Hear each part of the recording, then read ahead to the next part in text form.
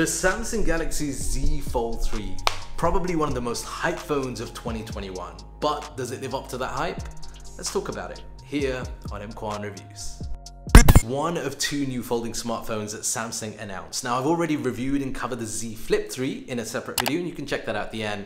But the Z Fold 3 is interesting. So the Samsung Galaxy Z Fold 3 is still an incredibly impressive smartphone, still gets a lot of attention when you're opening this out in public.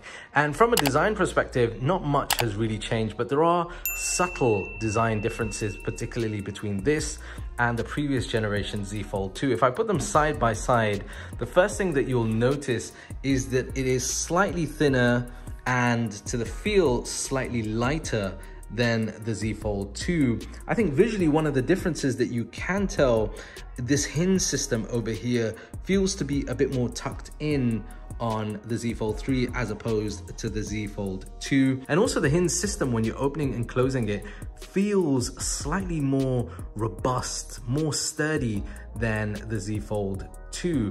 Now, as far as looking around the device, I mean, you've got things in exactly the same place, USB-C port down there at the bottom, speakers both at the bottom and then the top. On the rear, you'll notice that the camera layout is, I mean, it's pretty much the same, but it's just changed slightly. Although they're the same size, 6.2-inch dynamic AMOLED display, on this we now have support for 120 Hz refresh, whereas the older Z Fold 2 has that cap to 60 Hz. So a noticeable difference, particularly when you're swiping and using this day to day.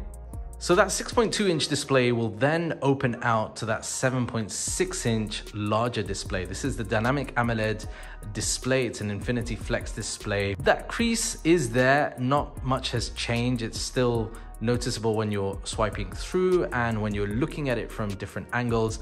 But being totally honest, this is something that will disappear from view when you're using it. I mean, I've been using the Z Fold 2 and I know it's there, but it's not necessarily noticeable when I'm viewing media, playing games, whatever I might be doing on this larger main display.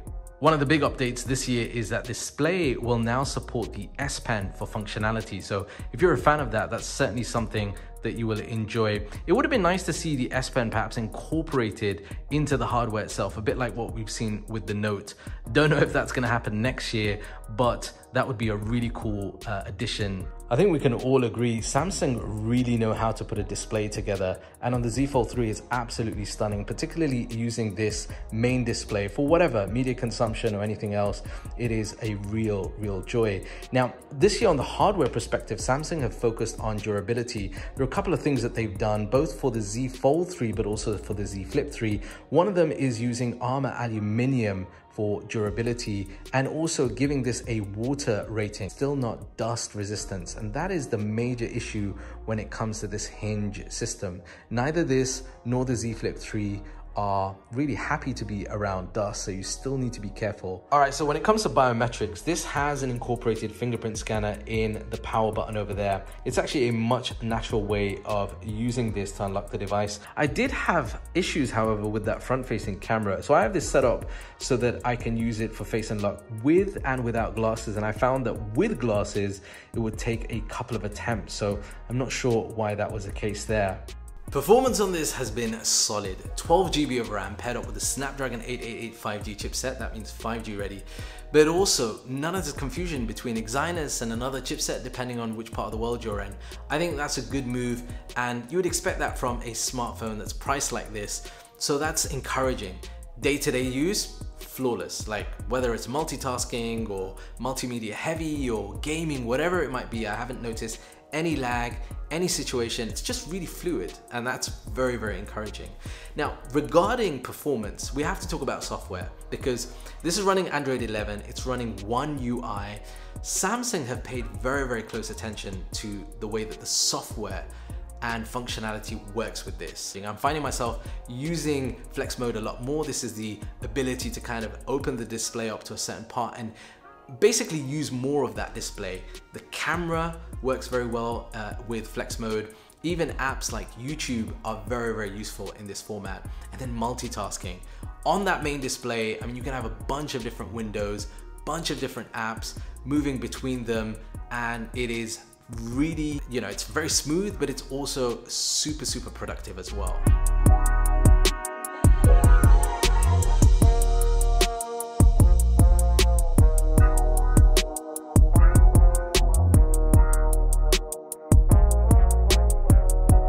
as much as I liked using this device, let's talk about some of the stuff that I wasn't impressed with, starting off with the battery life. So this sports a 4,400 milliamp hour battery, slightly less than last year's Z Fold 2.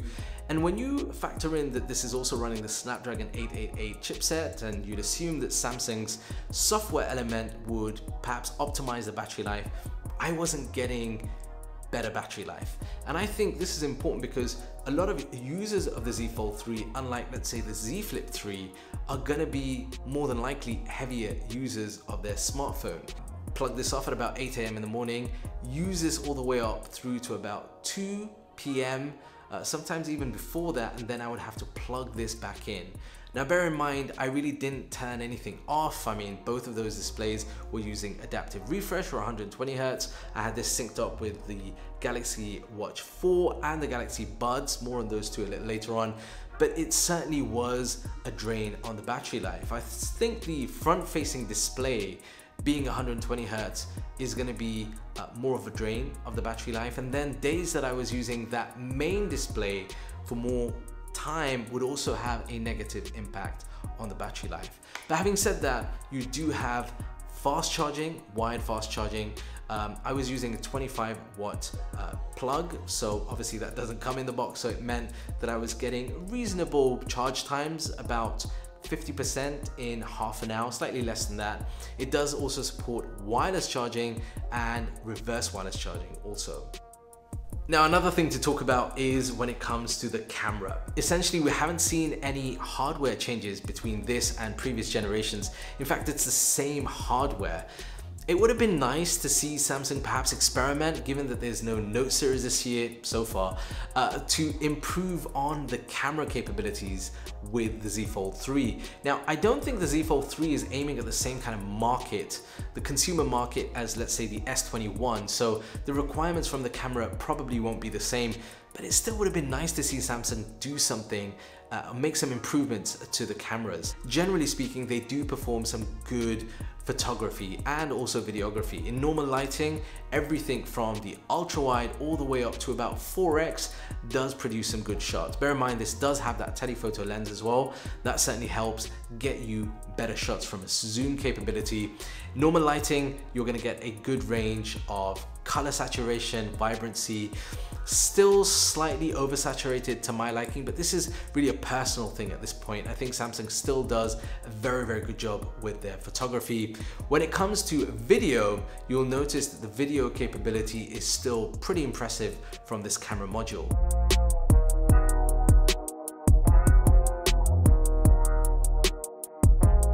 So this is a look at video quality shot with the Z Fold 3 UHD 60 frames per second with steady mode turned off. Consider this to be like the default for video, and as I move around and walk around, I think it does a pretty decent job overall. Okay, so this is an example of what the video quality looks like with the front-facing camera. So this is not on the main display, but rather on the cover display. Again, shot UHD, 60 frames per second with stable mode turned off. I think it does a pretty decent job. Let me know your thoughts in the comments below. It's a really nice day here. So here's an example with the front-facing camera on the main display. This is the one that has the under the display camera. Now, the first thing that you'll notice is that generally from a quality perspective, it's not as high as the video or the photos that you get with the rear or the front facing on the cover camera. And the other thing is that this overall look, both for photos and videos, is incredibly like hazy, washed out, milky. That's the best way to describe it. And you'll notice that particularly when there's a sun in the background. Now, I don't really think that this is really there to be used for video recording or photos generally. I think this is more for kind of video calls perhaps. You know, that's the only kind of reasonable use for this, but I don't think you're going to get any great quality photos or videos with this front-facing camera. Now, alongside the Z Fold 3, I've also been testing out two other Samsung products that were announced at the Unpacked event. Starting with these are the Galaxy Buds 2. They're actually a really nice pair of in-ear headphones. They still have that similar styling and design. These now fit between the standard Buds and the Pro version, so they're a good option to go with. They support active noise cancellation, and they've got an incredibly good fit in the ear, particularly customized with the tips on the end. There's also another update that Samsung have done, and that's something called deep neural network that gives you clear audio, particularly when you're on calls on the other person's end. So it differentiates between the sound of the voice, but also the outside or surrounding sound to give you very, very good clear audio quality. The other product that I've been testing out is this cool watch. This is the Galaxy Watch 4 Classic. Now, this is actually available in two variations. The Classic, which is this 46mm size with the stainless steel finish and this bezel on the front, and a non-classic version, which is smaller, made out of armor aluminum, and it doesn't have this physical bezel on top. Now, I've actually enjoyed using this. I've not been a fan of the past Galaxy watches from Samsung, but there are major improvements to this when it comes to functionality and getting more out of the data available. On the front, you have that beautiful 1.4-inch Super AMOLED display, and then you get access to different tiles that you can customize via the rotating bezel or touch interface. But the big update this year is in Wear OS, because this will give you functionality to download a range of different apps for your watch. On the back, Samsung have also included a range of different sensors, so you get access to things like sleep, stress. You also get access to ECG readings as well, which is now available in this part of the world, and also blood oxygen as well. There's also a new sensor in here, which is the compass sensor. I think the Galaxy Watch 4 is a big upgrade from the previous generation of Galaxy Watch. And, you know, it makes a lot of sense. I think if you're tied into the Galaxy ecosystem, and by that I mean you have a Galaxy smartphone, then this makes a lot of sense. There are quite a few features. In fact, these two buttons here, physical buttons, are hardwired. One of them for Bixby, and the other one is actually for Samsung Pay. So from that perspective, it makes a lot of sense. This watch really ties in well with any of those Galaxy smartphones. And that there is a wrap. The Samsung Galaxy Z Fold 3. I've thoroughly enjoyed my time using this device. As I said in my Z Flip 3, in an age where so many smartphones are looking and feeling the same, I think Samsung have done very well to differentiate themselves with at least a range of devices from the competitors. And yes, there are competitors with folding smartphones. I've handled quite a few of them, but I think what we're getting with the Z Fold 3 is a much more refined, much more polished folding smartphone. Samsung took that risk, the initial risk years ago, and what they've got in the subsequent years is a very good folding smartphone. Now, yes, the price for the Z Fold 3 is still very expensive for most people, but I guess that's a price that you have to kind of consider paying when you want something so different. This is really one of those devices that isn't intended for everyone. The Z Flip 3, I think, is much more of a mass market folding smartphone.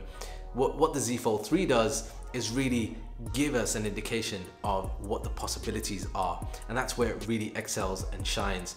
Let me know your thoughts in the comments down below, not only about folding smartphones in general, but also about the Samsung Galaxy Z Fold 3. And if you've enjoyed this video, be sure to smash that like button and check out this other video over here.